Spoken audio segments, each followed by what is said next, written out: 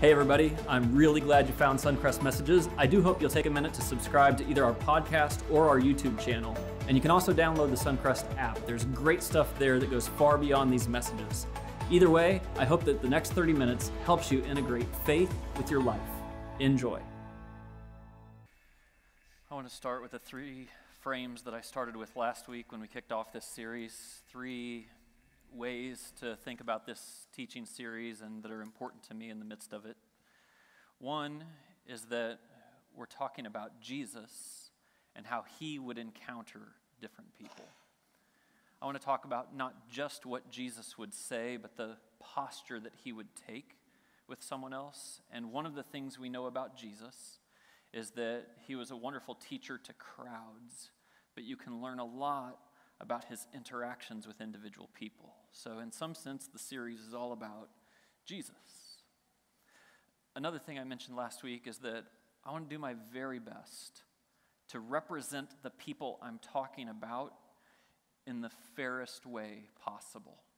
I've had the experience myself of people misrepresenting me or misrepresenting something I stand for or something I believe, and I hate it when people do that, and I do not want to do that. And so I want to be careful about building a caricature of someone only to be able to knock them down, but to do my best to be honest and represent them well. I found that to be more difficult this week with Harvey Weinstein than it was with Ellen last week, in part because Ellen has a lot more information about herself out there. There's endless numbers of quotes and things. There's not as much of that with Harvey. And in part because I'm predisposed to like Ellen and to hate Harvey. The third frame, though, is the notion that over these 3 weeks, we're talking about well-known figures. But I'm never going to talk to Harvey Weinstein, and this series isn't so much about Ellen and Harvey and Pope Francis next week as it is about us. I believe that well-known people, celebrities if you will, are in many ways simply a reflection of us.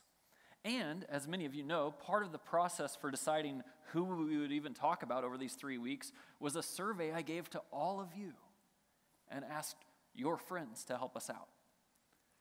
You had 16 options, and none of these three was I more surprised that you chose than Harvey Weinstein. And I've had some conversations with people to say, why do you think Suncrest, or why do you think friends of people at Suncrest, out of 16 options, chose Harvey as one of the top three? And there's some different theories out there.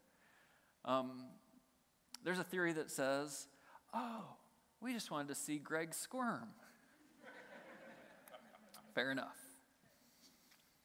Someone said to me, and I could get my head around this.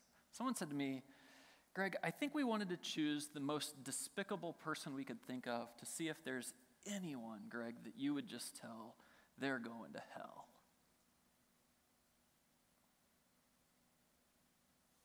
Okay? I have a theory about why Harvey Weinstein shows up in our top three of the selections you've made. And I think it's because the story around Harvey Weinstein, not necessarily he himself, is something that really comes close to our own lives. So I started to theorize a little bit about the crowd that I'll teach to this weekend. Let's say that there's 1,000 or 1,200 adults that pass through this room this weekend. I have three categories of people, and they're categories that you might fit in. At least one of the categories, but maybe more than one. So no doubt, within this room, over the next 3 worship services that we have, there are people in this room who are just like Harvey Weinstein. I don't think it's a lot, but in a crowd our size, maybe 20 over the course of the weekend, which means maybe 5 here tonight. You're doing the things that Harvey did. You are a sexual abuser. Or maybe a little more broadly, you're an abuser of your power for your own gain. And I don't think that's most of the crowd tonight, but I know there will be people sitting here who are that. And I want you to listen to this message tonight. A much larger crowd in this room over the 3 services will be a crowd of people who have been sexually abused.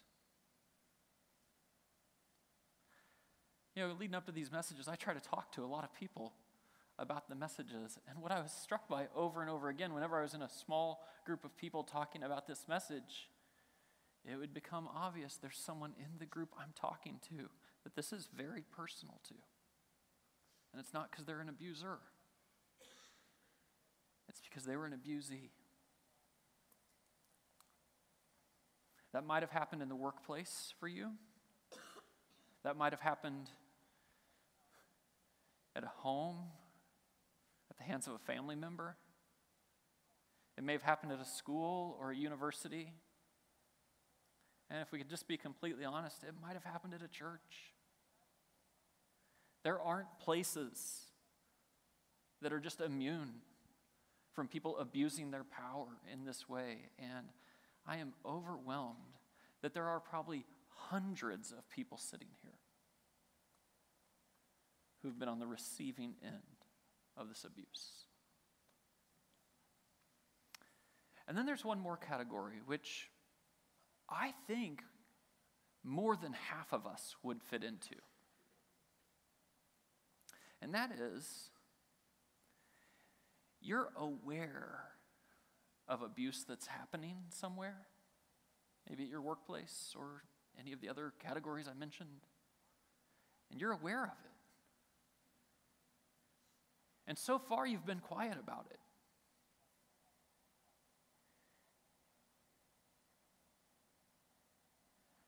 And you'll need to figure out, what's the right thing to do when I'm aware of something and speaking up about it is at the very least uncomfortable and at the most might cost me dearly? What do you do? And so I'm going to spend some time in the midst of this message talking to all 3 of those audiences around the person of Harvey Weinstein. If you don't know Harvey Weinstein, let me give you the short version of his life story. He was born in Queens, New York. He was born to immigrant parents who he cared about a great deal. He ended up going off to college to the University of Buffalo. And after he went to the University of Buffalo, he and his brother Bob stayed in Buffalo and just in their 20s set up a promotion company that was promoting concerts and things like that. By their late 20s, they had decided to start a movie studio, a production studio. And they called the studio Miramax. Miramax is actually named after their mother and their father, Miriam and Max. And for most of the 1980s, that studio lived under the radar for the most part. They were not well known. They would work with independent films and such. But in the late 1980s, they actually got a break, ironically, by producing a movie called Sex, Lies, and Videotape. And it catapulted them into a larger scene. And in the 1990s, Miramax, the company led by the Weinsteins, dominated Hollywood. In the 1990s, they received over almost 40 Academy Awards for films of theirs, many of which you would know and have watched. It continued. In the year 2003, they were actually nominated in 1 year for 40 Academy Awards, the most that had been done in 60 years. And their wealth, their power, their prestige increased significantly. One of the most fascinating statistics I saw about Harvey Weinstein was there was a survey done of people who were thanked the most publicly during the Oscars over a 50-year period. And when you look at the graph of who was thanked the most, take a look at this. Number 1, Steven Spielberg. Number 2, a tie between God and Harvey Weinstein. That's the kind of influence that he had. Fast forward to October 2017, when allegations surfaced, when a New York Times report came out and started to document a number of women accusing Harvey Weinstein of sexual assault and rape and harassment, of using his position to get favors and sometimes doing things that were illegal. Dominoes started to fall very quickly. Within days of the report coming out, the Weinstein Company that he had started fired him. The Board of Governors of the Academy of Arts and Sciences expelled him within days of it coming out. Shortly after that, new names would trickle out each day. Some of the names of people that were claiming he abused them are very well known. Ashley Judd, Gwyneth Paltrow, Angelina Jolie. Most of the names aren't so well known. But more and more would come out, up to the point where over 80 women have publicly accused Harvey Weinstein of abusing them sexually.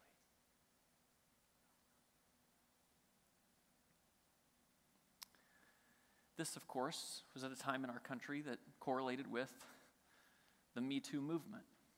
In fact, there's a phrase, it's literally called the Weinstein effect, that speaks to the idea of the Me Too movement, and that it generated enough momentum that when enough accusers feel bold enough to say something, it will go public, and names, popular names that we all know, started to fall. And so with that context, let's just imagine for a second that Jesus and Harvey end up in a conversation. What would that conversation look like? Well, I'm going to draw from an image of a conversation that Jesus did have in the scriptures. You may know the story of Jesus and Zacchaeus. And as I read the beginning part of this story, I want you to just picture, instead of Zacchaeus, Harvey Weinstein. This will help us a little bit. Here's how it goes. A man was there by the name of Harvey. He was a sexual abuser, and he was wealthy. Now, I don't know if you think, oh, Greg, you're putting Harvey in a category that's way beyond Zacchaeus, but I promise you I'm not. Tax collector fit in the same category. It's the kind of person who, because of their power, took advantage of other people and would do it at will, and the collateral damage would be massive. They were the outcasts of society. He wanted to see who Jesus was, but because he was short, he couldn't see over the crowd. So he ran ahead and climbed a sycamore fig tree to see him, since Jesus was coming that way. So you have this moment where the sinner of all sinners, a person that nobody in the crowd liked, they all despised him, was trying to get a glimpse of who this Jesus was as he was coming by. How's that going to go? When Jesus reached that spot, he looked up to him and said, Harvey, come down immediately. I must stay at your house today. So he came down at once and welcomed him gladly.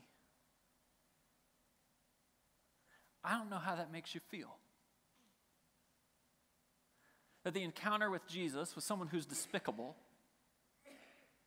would be an open invitation to go to his house and welcome him gladly. If you feel frustrated by that, you're in great company, because all the people who saw this began to mutter, he has gone to be the guest of a sinner. Now, this is one of the wild things about Jesus, that Jesus will engage in a conversation with anyone with no preconditions. Sometimes I use this chart. I won't spend much time with it today, but the idea that the world was created perfectly, it became a very broken place. Jesus brought redemption and then restoration to the world. I just want you to see this chart for a moment the context of what it is. It's when sinful things happen, it generates all kinds of brokenness in this world, and Christ has come to bring redemption for that. And maybe this is an interesting question to you. Who are you more like? Are you more like Jesus or Harvey Weinstein? Just you. Who are you more like? And I will suggest to you that the answer for every person in this room, including me, is that I'm more like Harvey Weinstein than I am like Jesus. That speaks not to how horrible of a person you are or I am.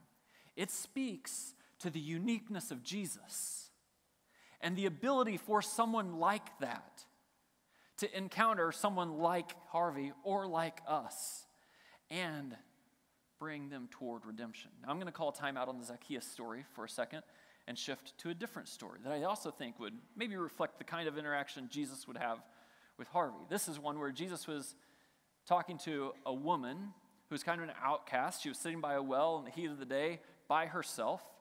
And as Jesus is talking to her, he starts to talk to her about very personal things in her life, including her relationships and her sexual sin. That's how the conversation goes. It says he told her, "Go call your husband and come back." "I have no husband," she replied. And Jesus said to her, "You're right when you say that you have no husband. The fact is you have had 5 husbands, and the man you're with now is not your husband. What you have said is quite true."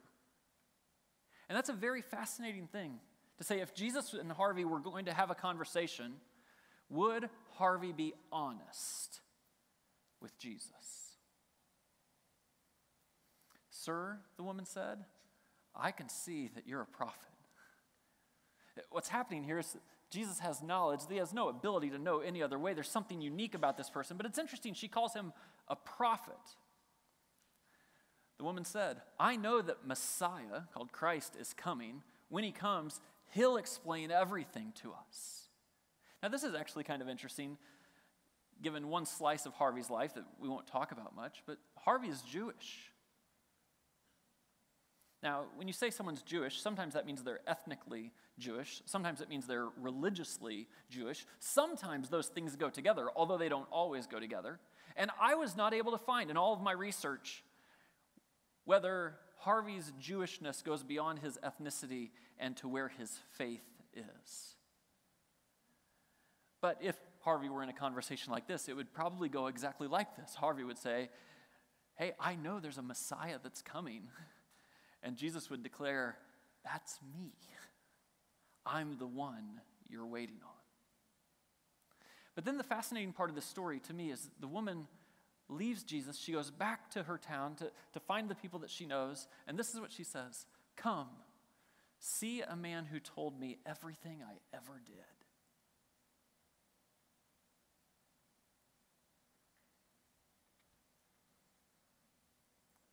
If you're one of the 5 people in this service right now who is Harvey Weinstein, who's a sexual abuser, who's an abuser of power, I want you to know, God knows. God knows. He knows everything you've ever done.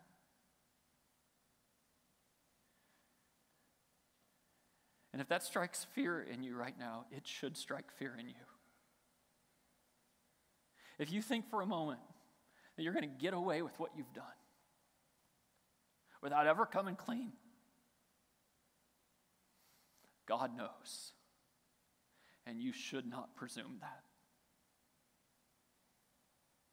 You know, the instinct in most people who have done things wrong, this is true for all of us to some degree, is to say things like Harvey or his attorneys have said. And this is one of the things his attorney said: "I'm not here to say he's not guilty of committing sins, but he's not a rapist."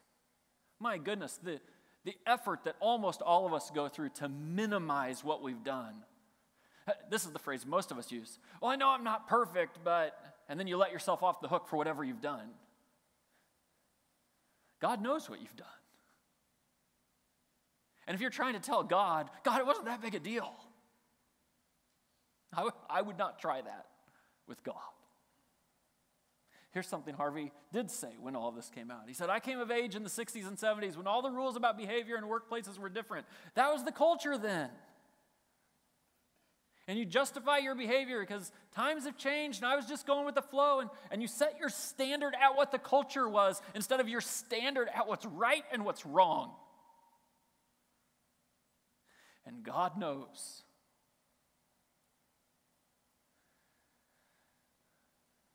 God knows.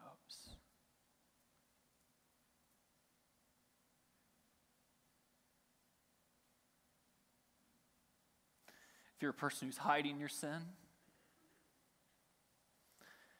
I'm asking you to just be honest.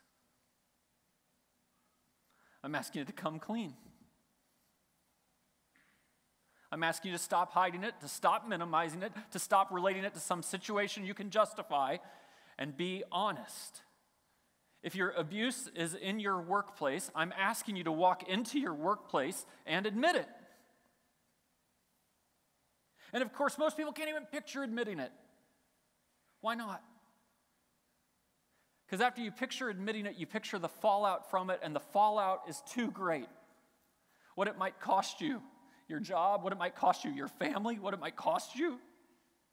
And most people can't come to terms with admitting what they've done wrong when they think about the consequences that would come, so they don't admit it. And I'm telling you, God knows. And you're afraid of the fallout that's going to come when you say it out loud here. You should be afraid of something much more than that.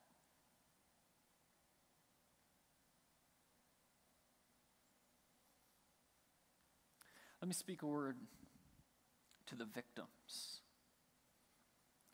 And sadly, this is only going to be a brief word in this message.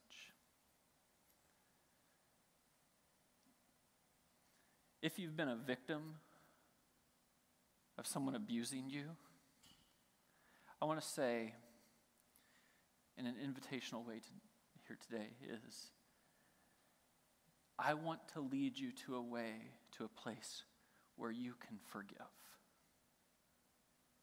But I don't for a moment think that I can stand here and in 60 seconds say, so if you've been a victim, your job is to forgive and just move on. I can't say that.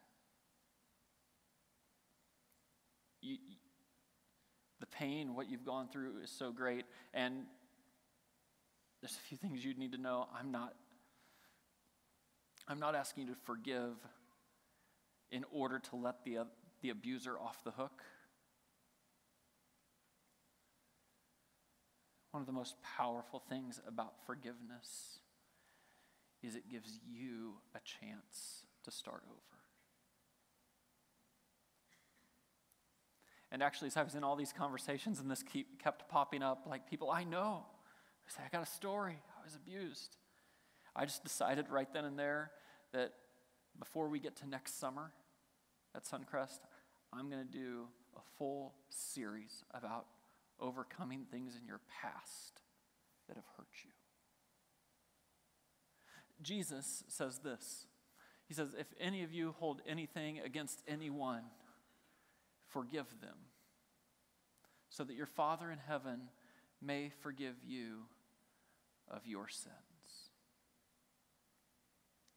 And I know that's probably not enough for you tonight, but if it could just be the start of an exploration to say, what would it actually look like to work through this in my life so that it doesn't keep me in prison? That's what this forgiveness is.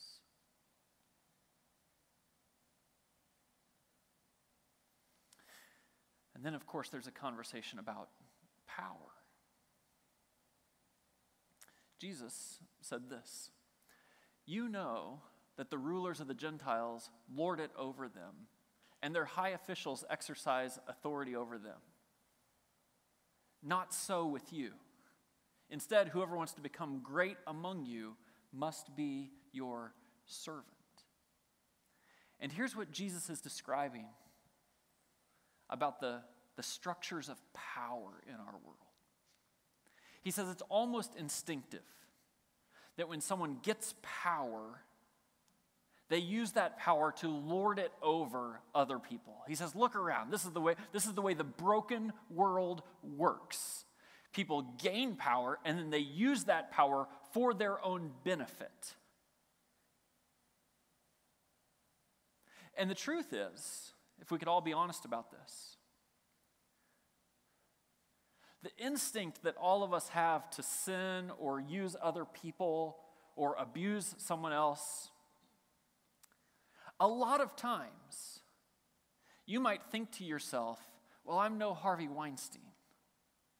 But the truth is, if you had the power Harvey Weinstein had, you would be just like him.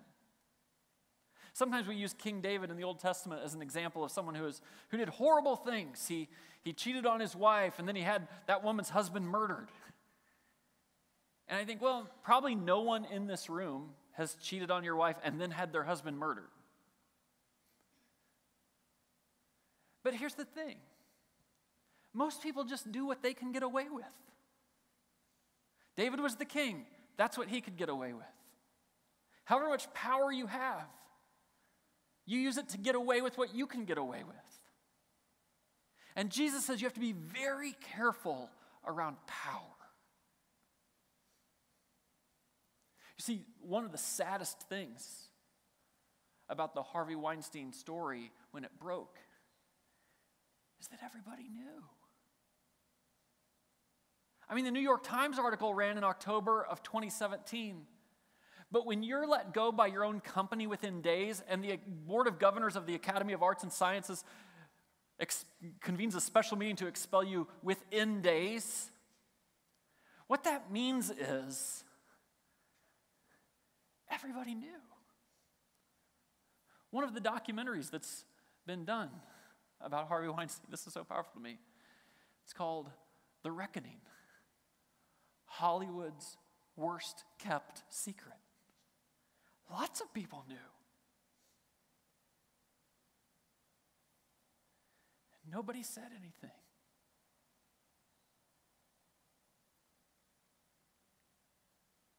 So this is our other group of people here.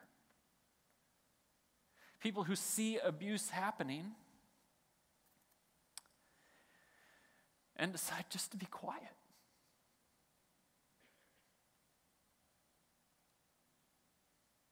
What do you do with that? Well, these aren't exactly the words of Jesus, but they are the words of the Scriptures. In Ephesians 5:11, it says, have nothing to do with fruitless deeds of darkness, but rather expose them.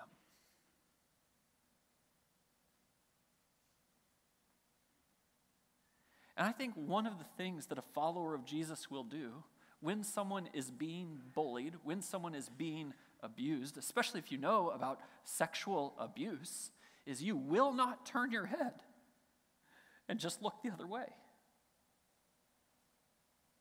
It perpetuates the system. And no doubt, we understand why people do it.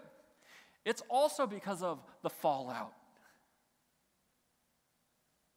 There are plenty of people who, if they would have spoken up about Harvey Weinstein, would have lost something themselves. There were plenty of politicians and others who benefited from Harvey Weinstein's donations, and so it was in their very own best interest to say nothing at all, even though they knew what was going on. And I'm suggesting to you that if you know, and you're part of the structural system that just turns their head, don't do that. So what do you do? Well, this is a pretty bold statement, so let me talk about it in real life. I think if you're in that situation and you know something's going on, there's just a few fundamental things you need to think about. First of all, your role, if you're a follower of Jesus, is toward the redemption and restoration of this world. That when you see broken things, when you see things that are not the way God wants them to be, you will not turn your head away, but you will be part of the solution, not allow the problem to continue. At the very least, at the very baseline, You will pay attention to yourself and say, am I somehow benefiting? Am I somehow benefiting to, as this goes on, so I'm not speaking up actually because of me? And you should absolutely reconcile that in yourself. To say, yeah, you may not be as bad as the abuser. But if you're getting a kickback of some sort by not saying anything, you're not that far off. Should you blow up the whole workplace with an accusation? I don't know, maybe this is the right way to think about it. There is a victim in these situations. And maybe the very best thing you could do is go be there for that victim. To not turn your head away, to be the kind of friend who would walk with them. Do you know how hard it is to speak up when you're a victim? Some of you know. For some of you, it's too hard. Victims need people to walk with them and to be strength for them and to be their support and to be a soft landing for them. They need someone like you in their life. And maybe it's not your role to go public and speak all this up, especially if the victim is saying, hey, hold on, let me figure this out. But you at least have to be there for the victim. And then quite possibly you should be a whistleblower. And I know that word, can I even say that out loud without it being political in today's environment? I hope I can. But you would be part of the solution, not someone who perpetuates the problem.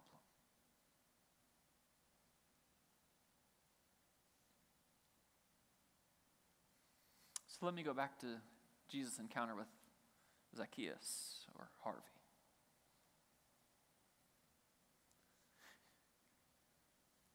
As horrible as they are, all the awful things that it seems like Harvey has done, one of the messages from Jesus to him and to you, and especially to you if you're one of those five, is you can still come home.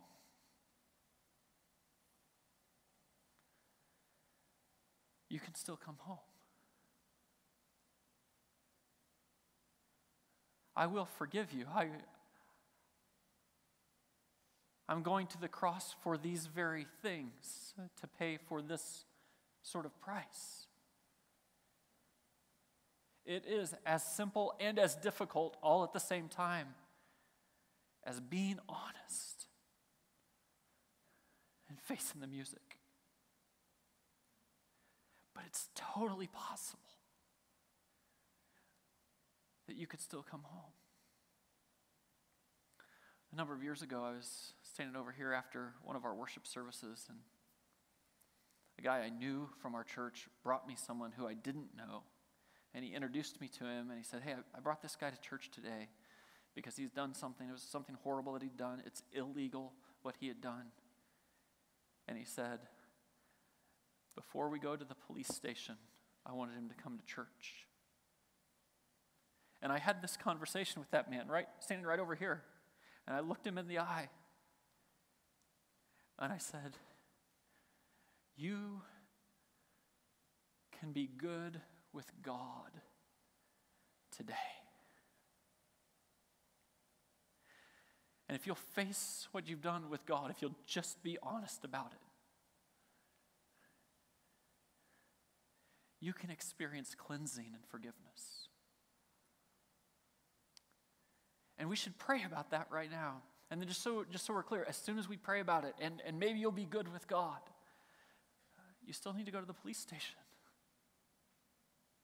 Like, being good with God doesn't keep you from the police station. But you can actually make things right with God.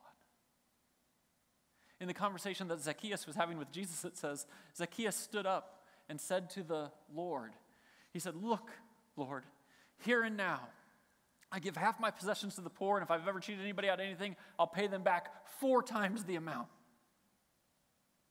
He was owning it. He was being honest. He was ready to make amends. He knew that he had sinned against God, and he knew that he had sinned against people, and he knew that what he had done was wrong, and what he did put people through hell. And he said, I'll own it. And I'll never be able to make up for everything I did, but I will try. Because I know the damage. And as I've told you before, Jesus did not say, no, Zacchaeus, that's okay. No need to go make things right. That is not what Jesus said. When he saw that Zacchaeus had come face to face with who he was and the consequences of what he had done and is ready to make it right, Jesus said, today, salvation has come to this house.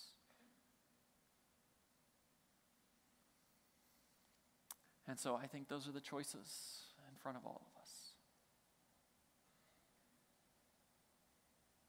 Whether you are the abuser, whether you are a victim,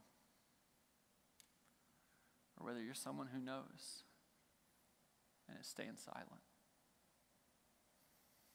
Jesus has messages for all of us. I want to pray about that right now. God, I thank you that Jesus is full of truth and grace.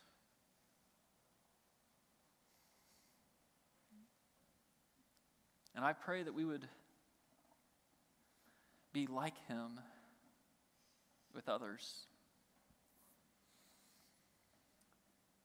I pray we'd be honest with him about ourselves.